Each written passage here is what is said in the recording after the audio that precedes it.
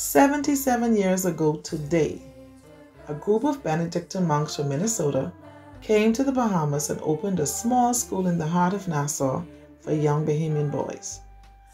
Their goal was to give high school boys, like my father, the opportunity to get a private school education, one they may not have otherwise had. You see, in 1945, there was only one private school in the Bahamas, and only the very fortunate were able to attend.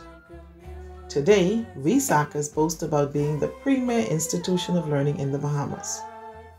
Visitors to our administration building are amazed at the number of trophies on display that are evidence of our great achievements in sports and academics. But while we can display the marks of our recent successes, we must also appreciate how we got here in the first place. It was the dedication to a life of poverty and stewardship by young American priests who dared to venture thousands of miles away from home to this group of small, barely developed islands called the Bahamas. They settled in unfamiliar territory and took a chance on a few young Bahamian boys. It wasn't long before word got around that a good thing had begun. Enrollment grew, and so did the need for more space.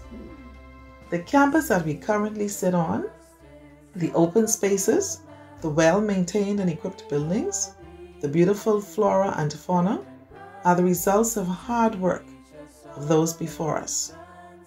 The thousands of students and outstanding educators over the past 7 decades have left a legacy of academic excellence, athletic success, and a tradition of forming leaders in every facet of this country. Happy Founders Day, St. Augustine's College. It is my hope as your new principal to build on the good work of my predecessors and to continue the SAC legacy.